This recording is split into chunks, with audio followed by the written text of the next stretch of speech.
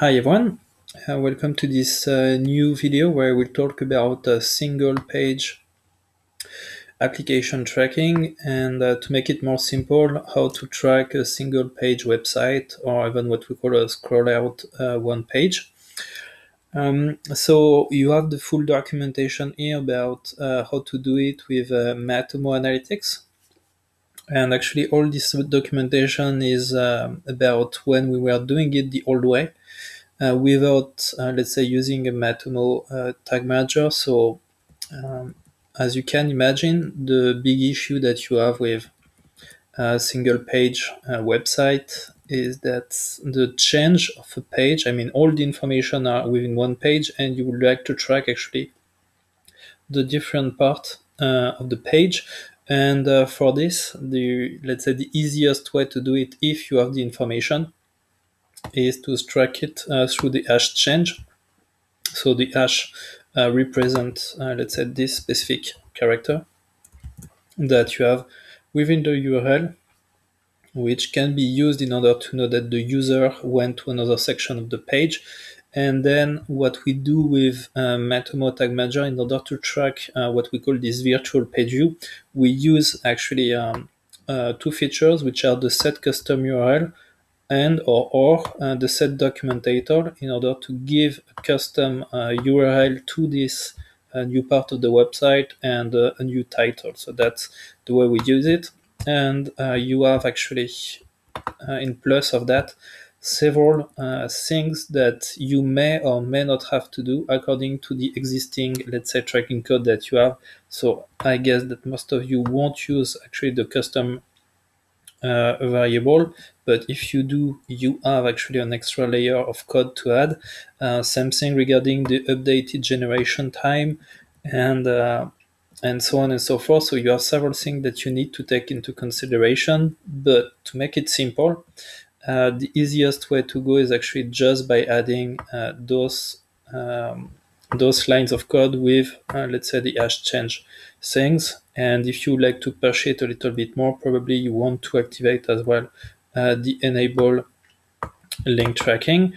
The way I'm gonna, let's say, make this tutorial maybe is not the perfect way, just started to play with it a little bit. So as I didn't have actually a single page website, I use a template of WordPress, which is the following one. So I think that's a nice sandbox that you can play with. Go for a template in WordPress, which is called a single page. So it looks like this one. And as you can see, this template is pretty interesting because whatever the pages or posts that you inserted within your WordPress already is going to kick them out and really give you a full one-page, let's say, website. And this is kind of interesting because you can see that every time that I'm going down with the bottom arrow, I get actually this change within the URL, and this is what we're going to play with. So I have my website, which is here, and I would like to track the information, which are the following one. The fact that, so the first information that I would like to track is the fact that someone is on the home page, right, which corresponds to the landing page of this given website.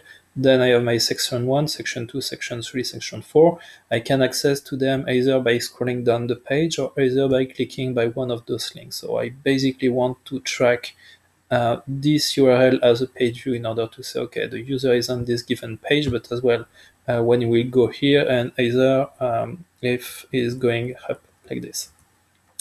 So in order to do so, I need to ensure that I have Matomo Tag Manager on my website because that's the way I'm gonna show it within this video. So I'm gonna show you that I have my Matomo Tag Manager installed here. So the way I'm going to show it is different than the one that you have within the documentation here, but I'm going to explain how you can do this, or at least the main, let's say, function, which are those within Matomo Tag Manager. So in order for it to work, you need, of course, to have Matomo Tag Manager installed. And then once you do so, regarding the tags, you will have two tags. The first one is the following one. I mean, all single website page may be different, but in my case, that make the fix. So I need to create a tag. This tag, you can name it whatever you want. In my case, I'm gonna call it um, 001 history change analytics. So there's a variable, and this variable is here in order to send the data to my website number one. It has to be a page view. It has to be a page view because we want to send a virtual page view. And this virtual page view and those two fields actually appeared in Matomo 3.8.1, if I remember well.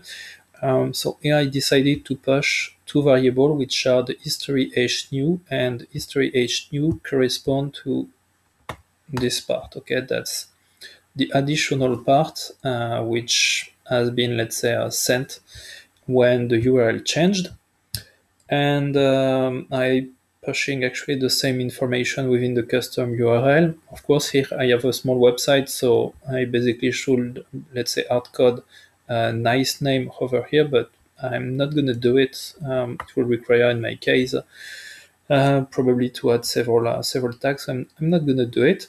And here the trigger that we want is, and I think that's one reason why this tutorial is interesting, because for once we're going to pick up a trigger which is an history change, and you can pick it up, when you go over here for the trigger when you picked it up, history change. Triggered when the current URL change, so this is when there's a change in terms of hash, and then you can update it.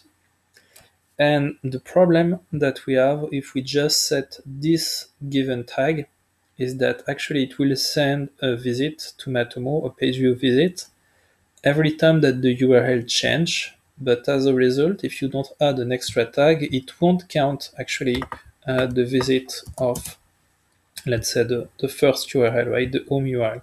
So in order to track the two, what you will need is you will need to add an extra tag.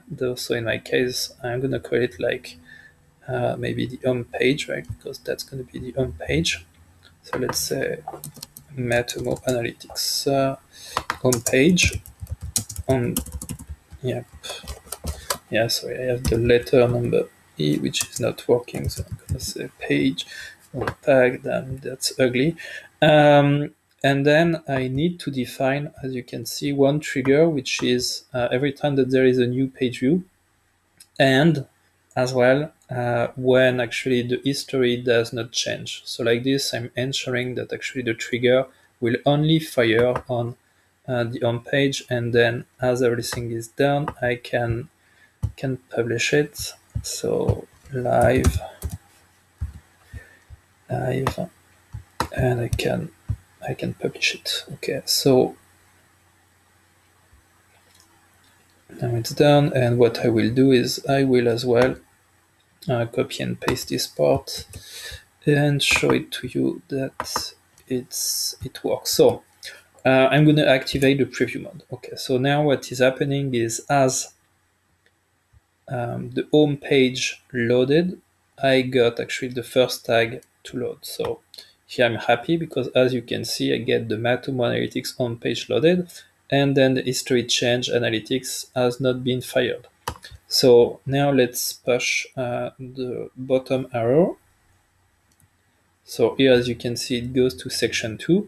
So what happens is that two things have been triggered. The first one is an history change. So this history change is sending the fact that I went on the section 2. So it's pushing now as a page view the information which is the hash, so section 2, either in the title or either in the URL. And as well, it triggered something in order to say, okay, block the Matomo Analytics home page. It should not fire for it, and it's true, it has not been fired. So now I'm going to click on section 4.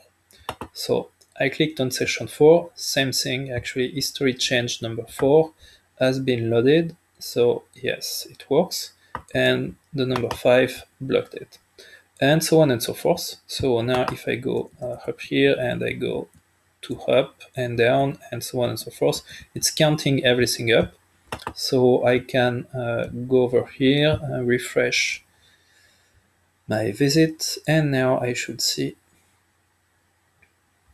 yep, I should see all my traffic counted. So now it's a bit of a mess, right? So it's kind of difficult to identify where I am, but all the information have been pushed properly um, as we can as we can check it here. So I get the last one I was. Let's say I'm gonna do it like I'm gonna refresh the page like 2 or 3 times, and now I'm gonna go on section 3. So the last action that I did was 3 times the home page and then section 3.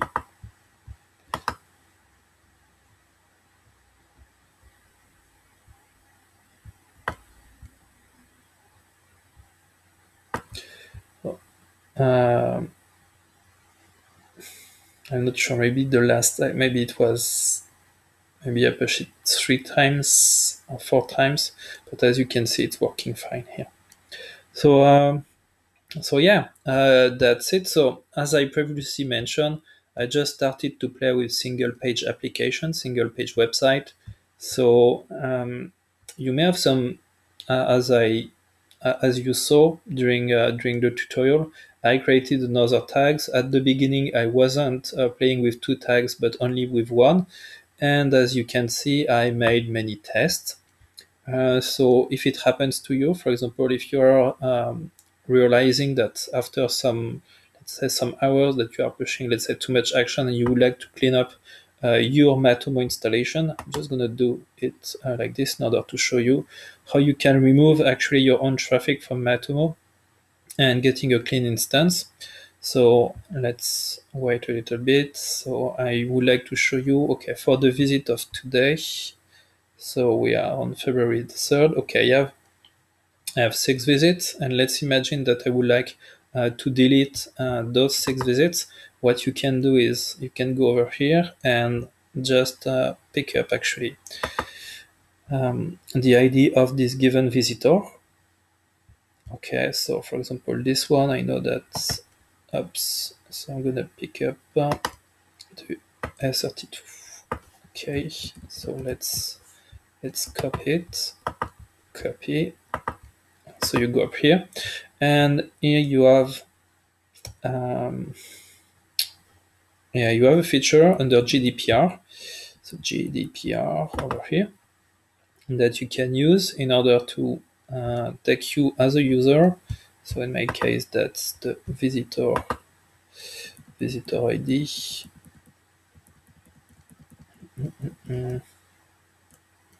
Okay, let's say ID,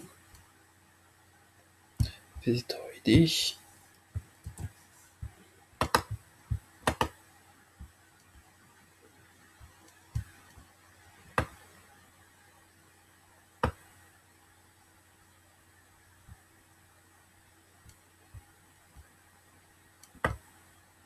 Okay, so I did a lot of stuff.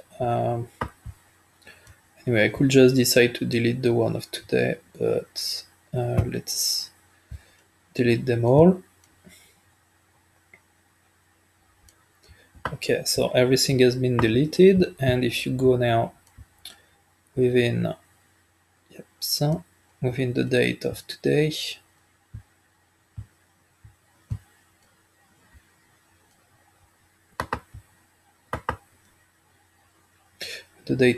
you will see that they have been all removed.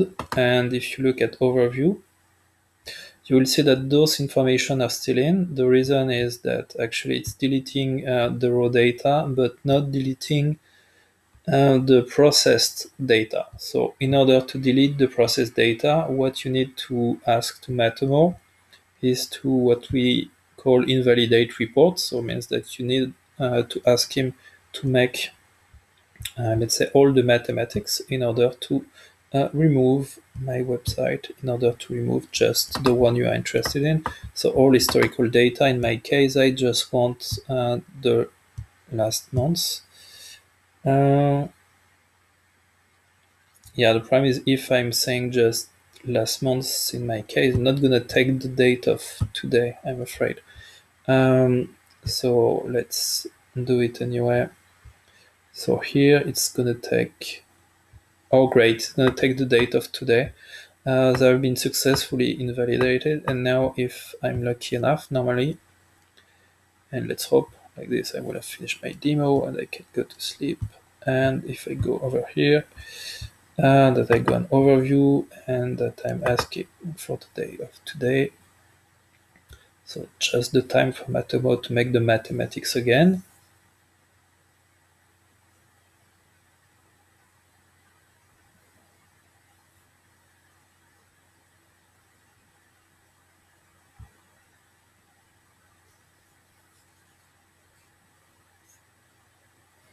So it's taking a bit of time.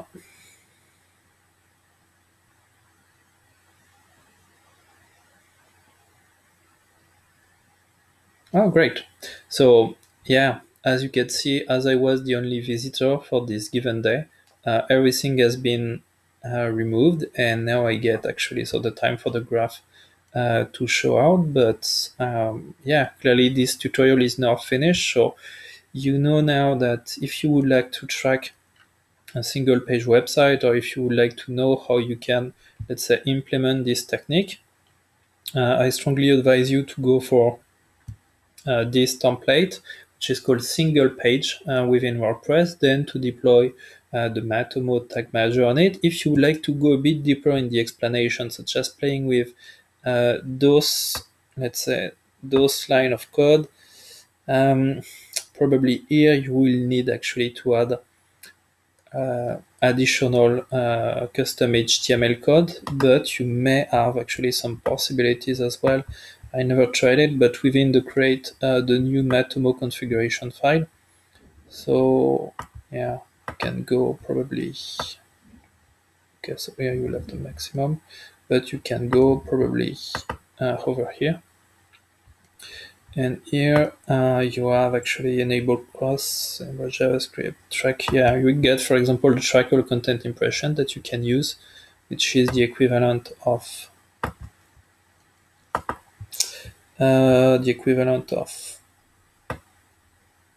this line of code, but not even. Okay, so in any case, yes, you will have to use a custom HTML tag instead, because those features are not supported actually within the current tag of Matomo Analytics.